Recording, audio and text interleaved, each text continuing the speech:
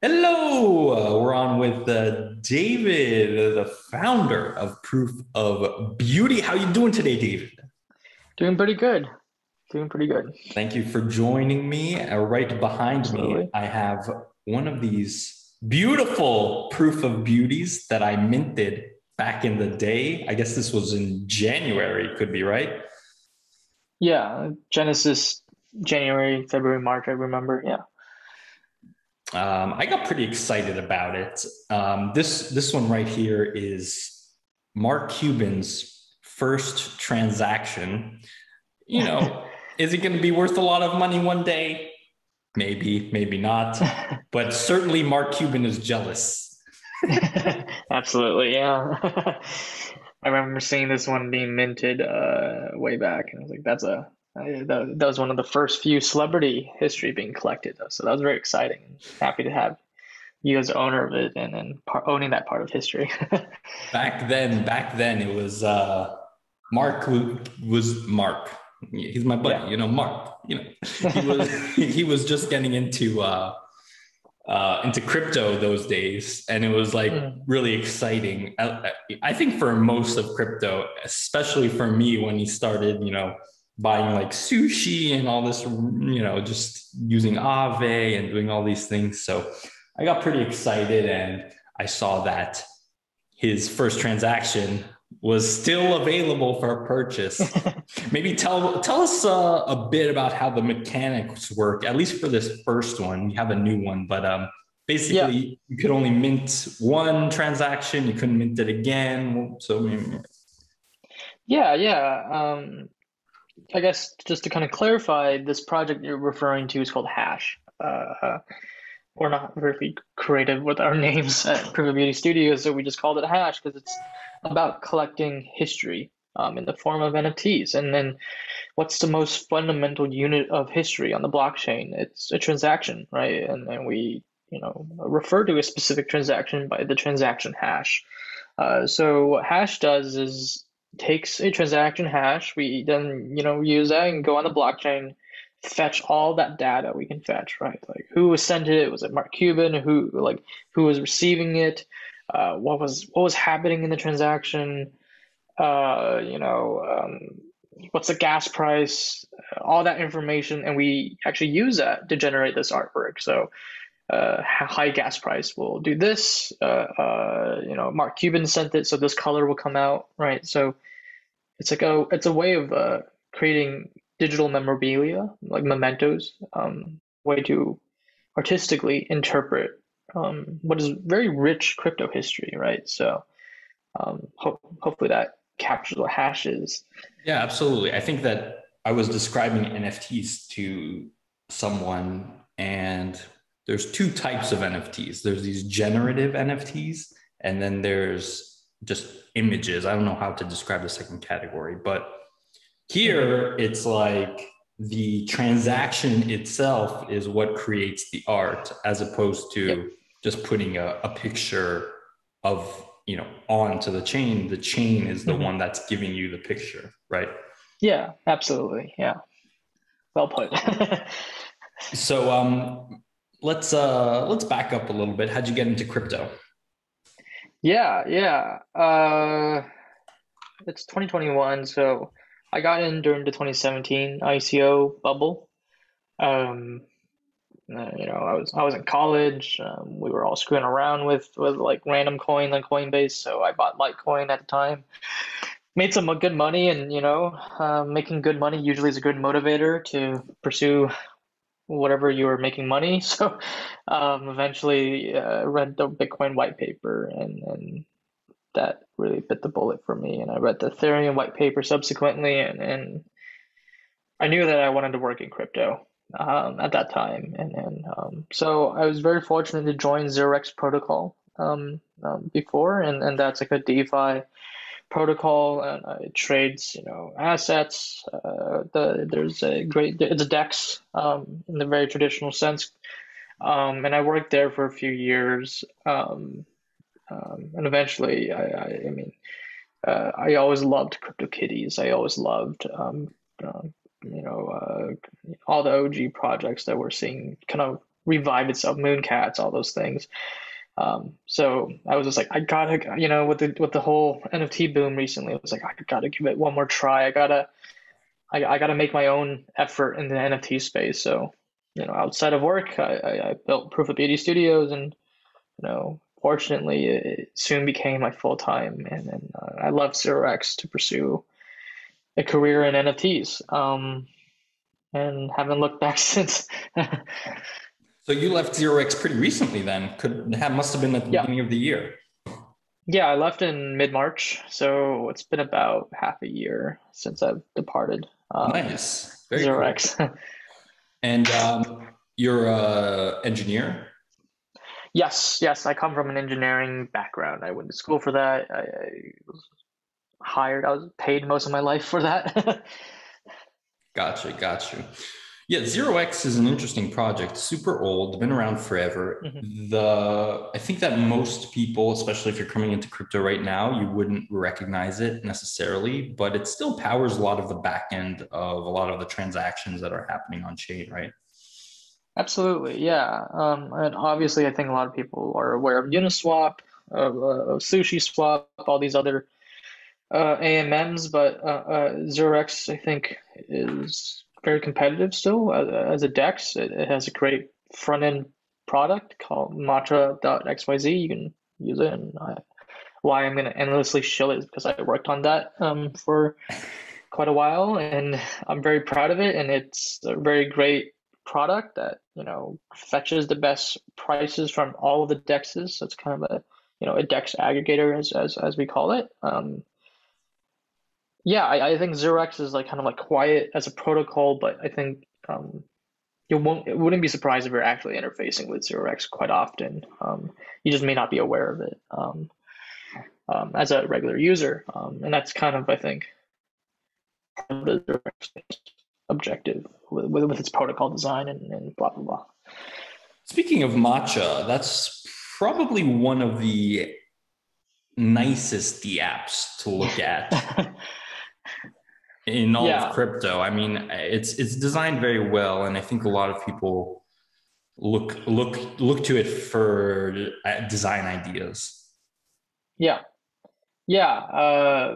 I think we had a very, very, very talented product designer on the team. I was very fortunate to work with some very talented engineers that I've learned so much from, but it was a very cracked team, and because the 0x protocol was so mature, and there was another team kind of very focused on the other challenges of building a DEX, we were just allowed to focus on building a very great user experience, right? So that meant a lot of attention to care to just how do we build these things? How do we, communicate very complex, DEX ideas and concepts? So I'm very proud to be part of that team, and I did my small part in hoping to make matcha as good as it can be during my brief tenure at that team. Absolutely. So give me the beginning stages of Proof of Beauty. What was the idea? What was the motivation at the very beginning? Yeah. I mean, this would have to go back to about 2018. At the time, I was doing generative art for fun. That was just kind of like a side thing, a hobby of mine. And at the time, I remember seeing crypto art, the one with the like a mosaic of like generative art that represents a block. I remember seeing that way back, and I really thought there was an opportunity to create interesting and thoughtful artistic crypto experiences with generative art, with thoughtful crypto design. And I thought that you marry these two, you can create some very cool stuff that people would appreciate. That was kind of the vision I had in 2018.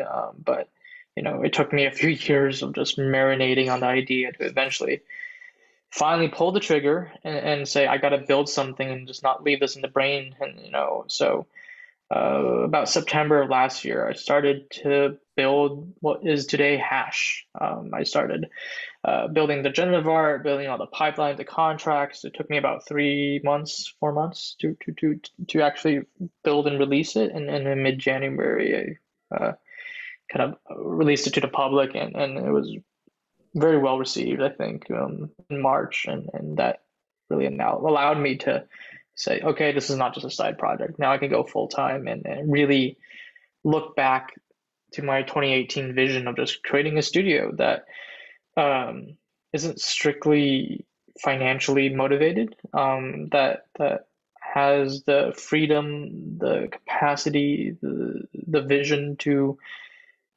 find ways to use blockchain as part of the art, right? Not just a way to distribute the art. And I really think that Hash and now London both kind of are emblematic of that uh, um, effort as a studio to really push what the blockchain can do culturally. So what's the you call it proof of beauty studio? What is the studio? What is that? Yeah, it's honestly like the best way I've told people, it's a basic legal entity that allows me to do what I do for a living. Allows me to, you know, pay for services, hire folks. That's really all it is. It's just, I have a good comrade in arms that works with the studio, that we build things together. It's a way for it's really just a legal entity that houses all these projects. And that's really all I've kind of all the weight I want to give it, because a lot of our work comes in the forms of DAOs that the studio has, no special preferential treatment to. Gotcha. So when you're building Hash, Yep. you build the pipelines. So how does it work? Like, what information are you giving to the computer that it Yep. then can generate this art? Yeah. So I guess the most primitive thing that we're giving is the transaction hash, right? You're going hash.pob.studio, excuse me. You put in a transaction hash you found an Etherscan or whatever, or you can click on Explorer page. It's a lot of already pre-collected moments of history you can mint. Once we have the hash, we then go to the blockchain, take all the transaction data we can get, and then we take all this transaction data and we convert this into something that we internally call a gene, inspired by how CryptoKitties work. It's a gene, and so gas price, which is this abstract economic concept, gets translated into color complexity, to texturing, right? So we take this information that is abstract and we convert it into something that is visually useful. And then we take this gene and then we feed it into this black box generative art system, and it creates, the artwork that you see on the website or on OpenSea. And yeah, hopefully Nice. that makes sense. No, it makes sense. So what was kind of what was the mission here? What was the idea behind the first projects? Why did you go Yeah, with this particular route? yeah.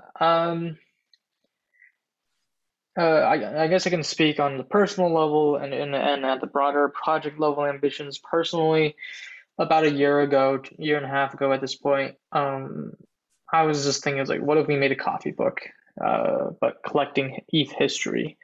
And I was like, okay, so how would you do it, right? And I was like, okay, so I did some light research. Oh, how do we capture history, right? And realized there was just not a lot of art. There was not a lot of culture built around history. There was just a lot of Twitter threads. There was a lot of Etherscan links. There were certainly a lot of great blog posts, but they were written to communicate information. They weren't really written in a way that was, I think, had spectacle, had narrative, was meant for a more generalized audience. And so I kind of saw this as a chicken and egg problem. Like, well, there's just not enough great content out there to to create a coffee book out of. So I was like, okay, how do we solve this in a crypto native way? And it's like, wait, why don't we tokenize transaction history as NFTs, because that's what crypto is about, right? Is how do we create scarcity in that form, and so I created Hash as a way to solve the problem of making the coffee book, and now we're working on this coffee book. We're actively chatting with shops because now we have content. Now we have about 3,000 hashes. We have titles and descriptions written. We have the historians writing verdict. We have all the content now, right? So we're kind of coming back to the original source of why Hash existed. But that's my personal ambition. That's so cool. I had no idea about this, the coffee book origins here. Yeah. It wasn't like, oh, I want to do something crypto. It was a very just, I want a book, and then now we have a crypto thing. But yeah, at a project level, the broader goal I think is to become the library of ETH. And I keep on thinking back visually about like the Library of Alexandria, right? Like this very rich just library of content, right? We have nearly billions and trillions of transactions happening, and every day there's more history being added. But we haven't, beyond just the information that the transaction gives you, there's just hasn't been a great effort to document, to collect them beyond just Twitter threads that we see online. And so Hash presents a very unique opportunity to create a great incentive, a great community, a great way, and a very crypto native way to document and richly collect our history, our moments, both our best moments and our worst, right? Hacks, exploits, but also maybe the first, right? Mark Cuban's transaction, I think, is a very big marker of of this is the general reputation of the space, right? And so yeah, and this capacity to collect history, I think, in many weird ways, it's like Hash is slowly becoming like a crypto native way to create a Wikipedia for history, transaction history, ETH history. You hop on our Discord, you see some very rich conversations about things. I've learned so much myself about the little details about ETH history simply because somebody spent the hours digging through all these primary sources, Etherscan, and condensed it into an NFT. And they're like, here it is. I wrote a little description to kind of document what I've learned in my research. We made archaeologists out of passionate crypto historians, right?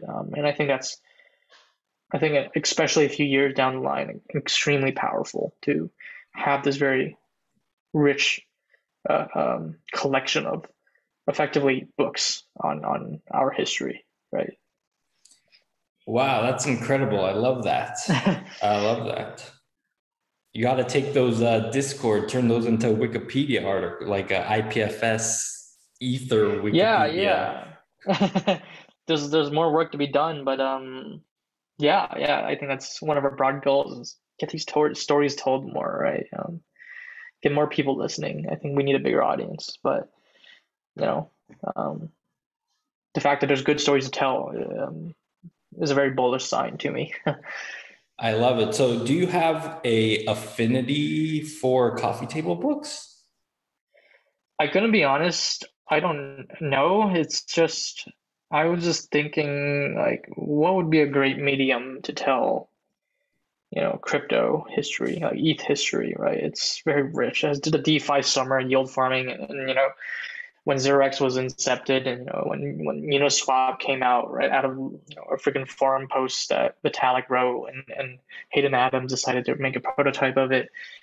It's like there's so much stuff, and it's like we can't let this go to waste. And I was like, what if we made a children's book? Well, how do we explain a automatic, like automated market maker to a kid, right? That doesn't seem very feasible. So I was like, okay, let's see what other artistic mediums, and somehow just coffee book made sense to me. I don't know why. I didn't want to do a textbook because that sounded a little too, you know, boring. And I know that there were already writers that were writing, I guess, nonfictions like Camila Russo with her book.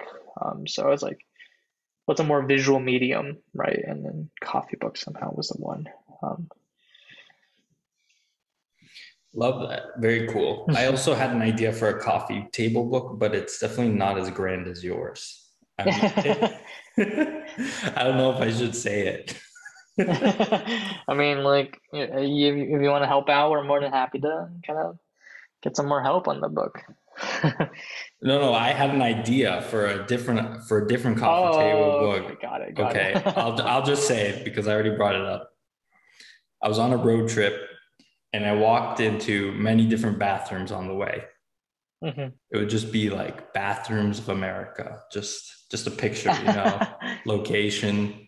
You know, you flip through that. There's a Twitter. This is such a tangent, but there's a Twitter that I used to follow. It was like terrifying toilets or something, and it's just like pictures of very horrifying Yeah, bathroom stalls. It's like the lighting or the whatever, the grime, and just like it's. I don't know why I was following this absolutely. Twitter, but that reminds me of that. Absolutely. The front would be, you know, worst toilets. The back would be best toilets. Then you can have that Yeah, the contrast. back is like all the Airbnb worthy stuff. So anyway, so then by the way, is hash still mintable or is that closed? That's a good question. We approach hash with seasonality. So you can think of it as like fashion seasons or generations, I guess is the more NFT technical term. So Genesis was season zero. That's already sold out. So the only way to get it, like what you have in the background, you could only get that via OpenSea. And then we currently have season one, we call Saga. And Saga is still mintable, right? If you were to mint it, if it's a moment of history that's related to you, like we call it personal history, we give it discount. And if it's not related to you, we call it historic. We have a general price, a flat price for that. But once Saga sells out, we're going to be working on the next season, which I'm not going to reveal until we formalize some more of the details, but I'm very excited. But yeah, so every season comes with themes, right? So season zero is called Genesis. So it was a little bit more open-ended. It was just, this is hash. And then Saga, this season is about personal history. So we really invest a lot of time into how do we make personal history collectible. And then the next season will be about some other theme. And it's our way of kind of providing fresh uh, ideas to the community, and also to reward people to mint early. Because if you mint a Genesis piece is like a OG artwork now compared to a Saga piece, right? And they fetch a higher value on the secondary markets. Very interesting because when I minted this one, I minted two other ones. I Mhm. minted a Badger DAO Genesis transaction or something. Maybe they're like, I guess we're the treasury, the first transaction Yeah. from the treasury, something like that. And I also minted one from the day that I got married. Oh, that's awesome. See, so you already had I already had that idea. I guess you tapped into that somehow. You realize that there's two different types of things going on here. There's people that have Yeah. history is personal and also kind of cultural. Yeah, absolutely. Yeah. And that's what Saga is meant to be, right? We have this automatically curated gallery that we call it like the Spotify year in review, but for crypto. It's you can go on the explore page. It's called My Saga, and you put in your address, and we go out and say, "This is your first transaction. This is your first Uniswap trade. This is your first OpenSea trade, right?" And that's just like a pseudo automatic way for us to just give you your history, and you can just see it, right? You can view it as a gallery, or if anything really stands out, you can obviously mint it. Um, but yeah, we put a lot of love because we realized in Genesis that history is not just meant to be historic; it's meant to be emotional, personal, right? So um, we wanted Saga to really serve that purpose, and hopefully we did a good job. At least that's what I think the community has responded fairly well to.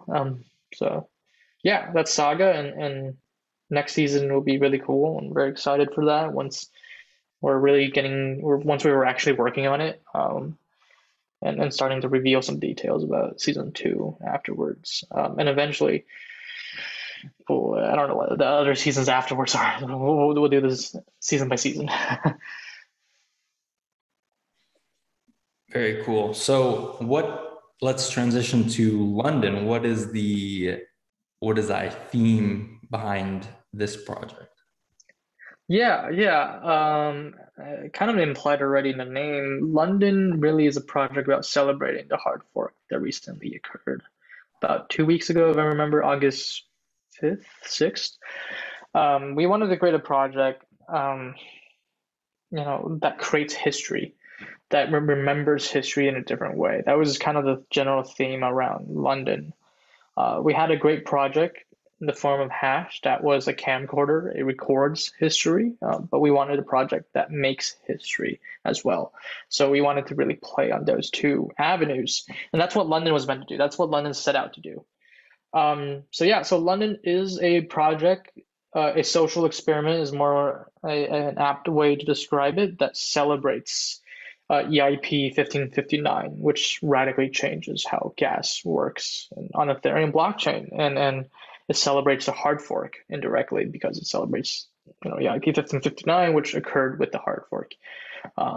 So to kind of go into more grimy details, London is a ERC20 token. It currently governs a London DAO that is just a community-run grant-giving DAO that creates cool experiments, artistic experiments. So how did you get London, right? So it was very interesting, at least. You had to mint London, but you didn't have to pay me any money to mint London. The only catch was you had to mint it at a very specific gas price, right? So the higher the gas price, you actually get fewer amounts of London token. So you were actually incentivized to mint at lower gas prices, right? So it was meant to de-incentivize gas wars. Like, we wanted to create something that was like, hey, how do we play around with gas price in a way that makes people want to go the other way, not go up, go down with gas price. So if you minted at precisely 15.59 GWay, if you set that in MetaMask, you would get exactly 1,559 London tokens. That's the most you can get in one transaction. So what was happening was a lot of people were intentionally setting the gas price to 15.59 GWay to mint it at that specific number, and every time one of these transactions happens, you're adding to the history, right? You were using gas price to make a statement, right? Which is very unintuitive in our brain because we use gas price to get things in, but we don't think of it as a way to make a statement. And that's what London started as, was just like, why don't we just make a lot of 15.59 transactions, right? And it was really cool because before London, there was only about, now I don't remember the accurate number anymore, but only about I want to say about 100 transactions that were at about 15.59 GWay. But after London as a project, now there's about 30,000. So you can imagine, because of London, we made a dent in the data on the blockchain. So with this London token, you're gonna wonder, like, what the hell is it used for? Right after hard fork, we dropped a NFT we called the London Gift NFT, and that's meant to be like just a way to celebrate this whole experience, and you can mint it for exactly 1,559 GWay. I'm sorry, not GWay, London tokens. So everybody was preparing and holding their bags of London to mint this NFT, and we sold out very fast of that NFT. There was about 8,888 of them. For the first few hours of the London hard fork, we were the #1 burners of ETH, because everybody was kind of trying to get the mint. So for 3 hours, I think we were #1 above OpenSea, above Uniswap, with this amount of ETH burnt. And I do think we take the honor as a project of the very first EIP 1559 transaction. That transaction is a hash already, an NFT, but also it's a approval of London to move London transactions. So it's really poetic that a project about London, the hard fork, also makes history about London right after it happened. So yeah, it's really just like a ceremonial project. It was meant to be.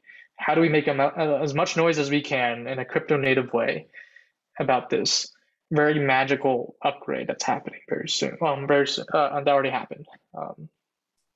So yeah, that I feel like I'm gonna probably confuse people that keep on talking. No, that makes sense. Very interesting. I like that a lot because also that incentivizing people to do a specific transaction, and they probably won't do it any other situation. So you'll just see a huge clump right at the beginning. Yeah. It's pretty interesting, pretty cool.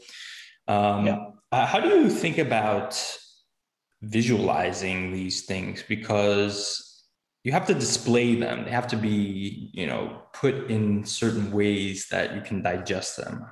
You mentioned you Yeah. have galleries on the website, but I mean, how do you push the limits with that? Yeah. Yeah. Um, there's so many avenues and so many facets to this. It's such a multivariate problem. Once you take, I can speak about this even on at the artistic level, but like say for hash, right? A single hash tells history, but four hashes put together tells narrative, right? If you have, so let's just say the DAO hack that happened years ago. If you have one of the transactions related to DAO hack, you only own a sliver of it, right? But once you own all of it, you're really you're telling a deeper story there, right? So we as a studio, we're really interested in how do we build better narrative tools around uh, around spectacle like this, right? How do we tell very rich history that has time involved, that had a before and an after, that didn't just occur within one transaction? So how we tackle this is we're hoping to do a coffee book, but we're also hoping to do a metaverse museum in crypto voxels. We're going to commission a great artist to create effectively a ETH museum of history, and put a lot of great hashes in there to tell the narrative and really further that storytelling. And there's we're really trying to push community folks to make Twitter threads to tell these serial stories. But yeah, so that's kind of on that structure at a purely artistic level. There's obviously a lot of things that we try to be thoughtful of, but we obviously also work with the constraint of abstract art, right? That does not have defined real forms. It's more just geometries that we interpret. And so with hash, I was very keen to make pieces that had a very painterly experience that felt like paintings, and I think Saga really is emblematic of that because I was very inspired by different forms of like American paintings back in this is my American education failing me, but the romantic a Manifest Destiny era where there's very beautiful paintings of the nature you saw in America. I was very inspired by Asian watercolor paintings, and I just love these landscapes, right? And then I really wanted to emote that with Saga, was just the sensation of just painterliness. I don't know if that's the right way, and that was my way of artistically trying to paint history. And obviously, it's subjective if I succeeded in my goal. um, but yeah, hope that answers your question. Yeah, absolutely. I mean, it's a difficult thing to do because we're kind of half in, half out right now. We're not totally digital. We're kind of half in. I feel like over time we'll move towards more digital, and it will just be obvious how all these things will just be around us more naturally, but maybe the technology isn't there. Because even if you want to display just any NFT in your house, you could buy a frame, Yeah. but I don't know how popular that is, or Yeah, I know some great companies, doing that, and people buying like Samsung TVs, frame TVs to do that. We still have some ways to go to make that a little bit more approachable. But yeah, I'm very bullish that the NFT space will create some good products on that front. Speaking of the NFT space, what are your thoughts on the recent market? Yeah. I mean, I wouldn't be doing my job if I said I'm not happy about a bullish movement in the NFT space.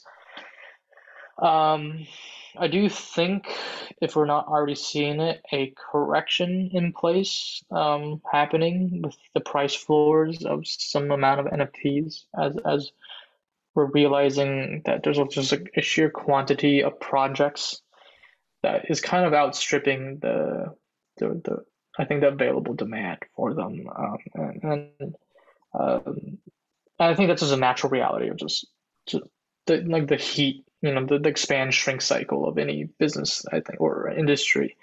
Yeah, and I think both the growth of all the price for it and then eventually the correction, I think both provides a great amount of learning as an industry. I think just seeing CryptoPunks, Bored Apes just rise, it was, I think, great to see, and seeing and I really like the Bored Apes community. I personally am a Bored Ape.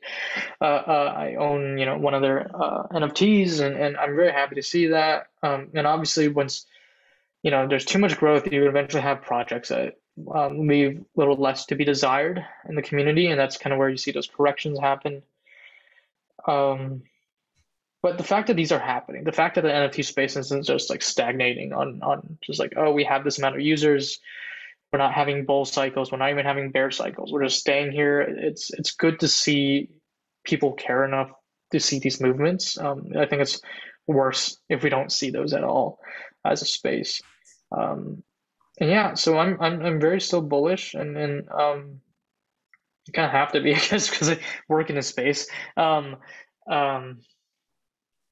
But yeah, I mean, I know that some people will have some things to say about the generative like avatars, 10K, whatever project space.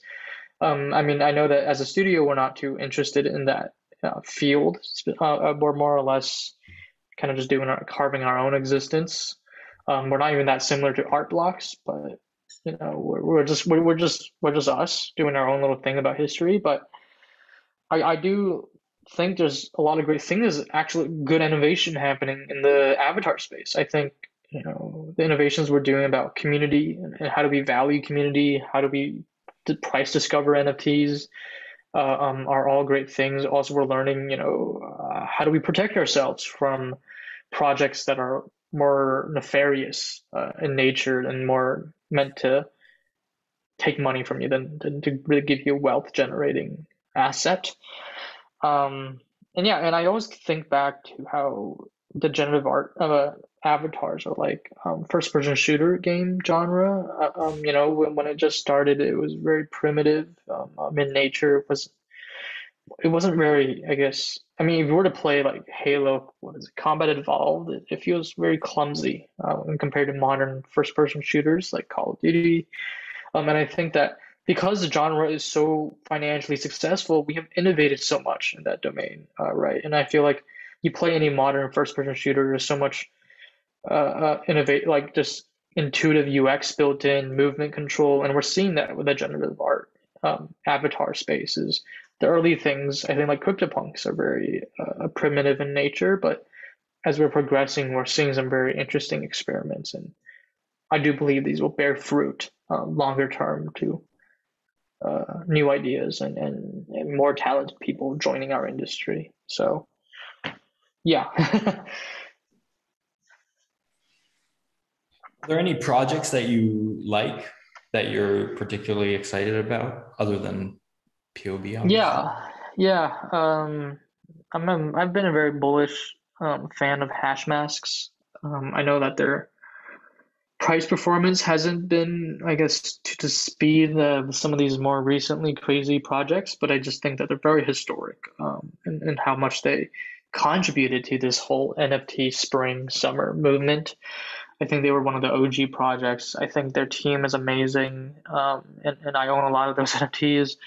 I've been a big fan of Cool Cats, just because I just kind of like the more approachable nature, what Cool Cats has going on, and I love the community and how much fan art there is. I love how the community almost owns this great IP effectively. I own a Bored Ape. I love their community and just how tribal it is sometimes, both good and bad. Um, I've followed art block from the beginning. Shout out to ETH block art as well. Um, yeah, I mean, I own some other random stuff, but like mainly I'm a big fan. Like I'm very picky about what I buy, avatars wise, but I'm a big fan of cool cats and hash masks. Those really kind of hit home for me. Where does this interest in history come from? Yeah, I mean, I've always enjoyed history. Younger, read a lot about, I was really interested in war history. I read a lot about World War II. American history related to the Civil War and its build up to. I just really enjoyed that. I think history tells so much about us as a race, about our culture, about what we can and can't do, and our aspirations. And the crypto space moves at at a pace that is nearly impossible to record sometimes. Like go on crypto Twitter and it feels like there's something new every few hours. It moves at some amount of speed. So I just saw it as an opportunity to manifest my personal appreciation of history, and more importantly, appreciation of artistic history. I think how we remember history is through art, right? Like I think a lot of people can think of the French Revolution through its oil paintings that we saw in high school or whatever. We can remember World War II through its war photography, the Vietnam War through war photography. We These things create some deep emotions, right? Like even with the recent, issues with Afghanistan, it's people remembering via the helicopter and how it reminds them of the Vietnam evacuation, right? Like pictures, art depicts strong emotions, and I think that's very powerful. It teaches us the lessons of days old, and reminds us of how fallible we are, I think, as well. So that's why I wanted to create a project that captured the worst and best part of crypto history. And that's hash, right? And eventually this meditation on history turned into also London. So one is like, well, we got to create history as well. And then, so yeah. I like it. Very deep, very philosophical. I love the approach. It's coming from a very personal place, I think, that you really want to express. You want to find a way to demonstrate this history, the history of crypto, which we all, if you're listening to this, you definitely love crypto, because I certainly do. And this guy right here certainly does, I could tell. How do you feel that you've done it's a big task to represent something that maybe you love so much, you participate in. How do you feel you've done in representing it through this work? Yeah, I mean, I think we're on the right track. And I say that more or less in respect to the community than more to my own work. I think Hash as a project is a blank canvas. It started with nothing, right? It had no history minted, and eventually people came together to find what was worth minting, right? So I created a blank canvas, and then the community gave it meaning. So in respect to the community, I feel like it's doing what it was meant to do, which is find a way to make being an archaeologist in this digital world feasible, make it fun, make it something that you can find other community members to participate in. And I think Hash did its job in that sense. Obviously, there's a lot of things I would have done differently. If you put me way back in the beginning of this year. But we got to a great place, and there's more to grow, there's more to tell, and more stories to capture. But I think we're in a great place to do it. We're in an amazing position to do that. And I think that's me more speaking highly on the community than what we did as a studio. And I think London and that community also is so emblematic of the power of crypto native community building. Those guys are came for the history that was made, and they were part of the history that was made, and now they're how do we continue this history, right? And I think just speak highly again about the community. That's really awesome to see. And London again was just another blank canvas that we produced, and people gave it meaning, right? People made it historic, and I like to believe that's and just on that measurement.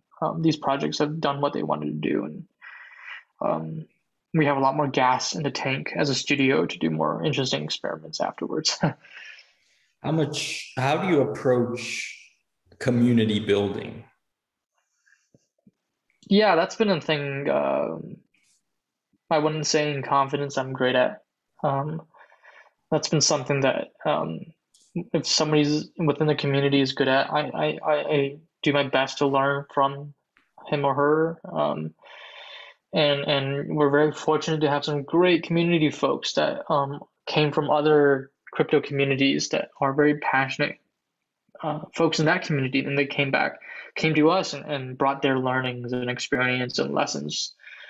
And I've been learning from them a lot on just how to do this. And so my large approach has been just maintaining the organic nature of this project, and finding ways to empower certain community members to take the next step and give them roles, give them ownership through some of the things. So that's why we created these DAOs for each project. That's why we're finding ways to say, hey, like, how do we give you ownership over the stories you want to tell and stuff like that. So there's more work to be done, but I think we've been taking a much more like community signaling approach, what the community wants, and I've been doing my part, hopefully, that to be part of that community, to be there on at a day-to-day level, and kind of understand the frustrations and whatever they have with areas of the project, and what we can build, what we can roadmap for each of these projects. So yeah, I mean, it's something I'm learning, and then it's coming from an engineer who writes code. It's been a very new experience. Throughout this whole process, what is the one thing that you learned that stands out to you as? Yeah, building things in the NFT space, and I think even the crypto space at large. You having the emotional strength to get through some of the highs and lows it comes from community. Like it's like the next day, another avatar project blows up and you're sitting there, it's like, well, we as a studio busted our butts for 40, 60 hours a week building this, and you're like, well, why didn't we get the attention, right? But then as a studio, we have to keep coming back to the statements like our day will come, right? We're doing some good stuff here, and I think people will see the value. People will see this community and see the value in it, right? And I know plenty of other artists that, and I think this is a very raw part of doing artistry, that when your work doesn't get recognized, it sometimes is very frustrating, right? And so yeah, it's kind of like taking it day by day sometimes, and building stuff and recognizing the progress you've already made, right? And pretty much like I tell internally, it's like our biggest strategy as a studio is literally just we gotta be there 2 years from now. If we can be there and be a solvent studio and we still have a community, like we'll start to reap the benefits. We don't want to not be there and see the benefits of our work, and see what has transpired, right? So having that longer term, I guess, ambition, which seems a little ironic in a space that is moving so fast and roadmaps are like are set the quarters and the next year and anonymous teams, build something and moves on.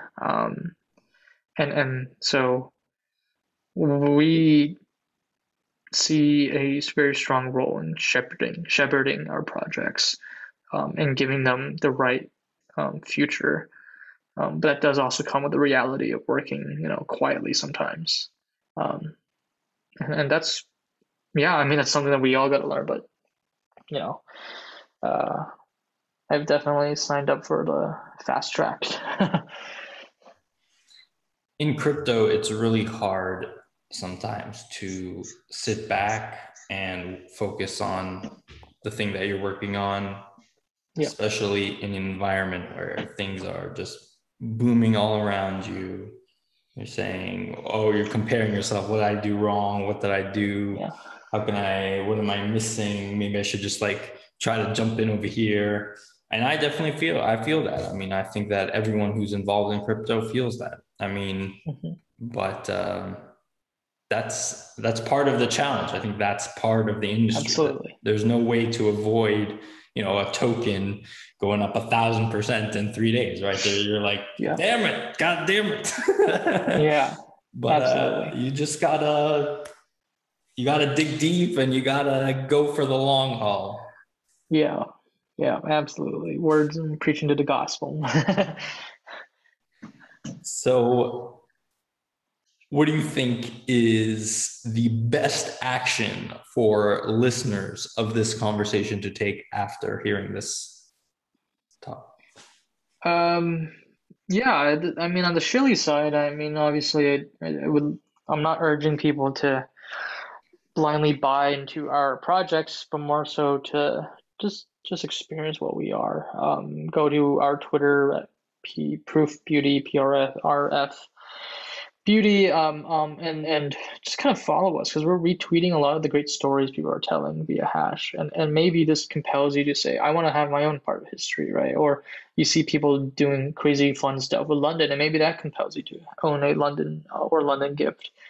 We just I've been really kind of just clear to a lot of people. So you give us as an opportunity to share what we have to offer to you, and that's all I'm asking really is give us an opportunity to show you some of the cool and fun stuff we're doing. And it's not like other projects where you just hit a emit button and then voila, you get an NFT. There's some more complexity to it, but if you have the patience to some of our complexity, I think you'll be very bullish on the fun you could have in our projects. And yeah, that's kind of what I would ask of the viewers. In respect to proof of beauty, I think in an NFT space at large, we're due for correction. We're due for a bullish run, whatever you want to say. We're still very early in this space, and there's so much we still have to figure out about the nuances of this business. And yeah,